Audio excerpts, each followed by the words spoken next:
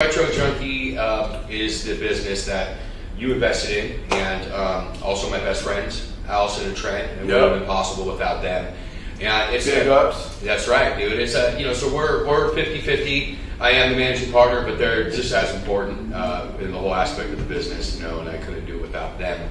But we're blessed. If you haven't heard of Retro Junkie, it's a throwback bar in Walnut Creek, and it's awesome. And you can go to retrojunkiebar.com.